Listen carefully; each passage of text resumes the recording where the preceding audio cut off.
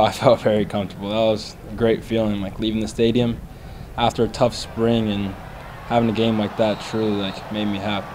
Jordan Travis is happy for good reason. In his first game action inside Doak Campbell Stadium, the freshman felt right at home, completing 22 of 28 passes for 241 yards. Developed a lot, coming in, having to learn a new offense, new team in general. Everybody's took him in, and he's one of us now. The work he's been putting in, everybody's noticing it, and he's been making plays, as you can see in the spring game. So Jordan Travis is working, and everybody sees it.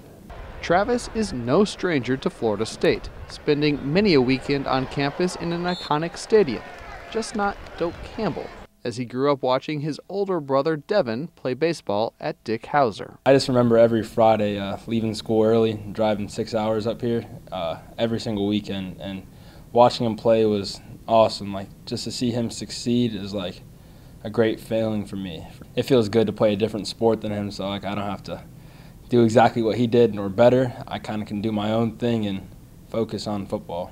That focus has been on display this spring as the dual threat quarterback has seen great improvement from practice one to the spring game. I just feel like I got a lot more comfortable. The guys truly welcomed me in and accepted me. Every single day at practice they pushed me to get better and just said, you're going to get there, you're going to get there, and eventually I got together and I got my stuff right. He came in comfortable.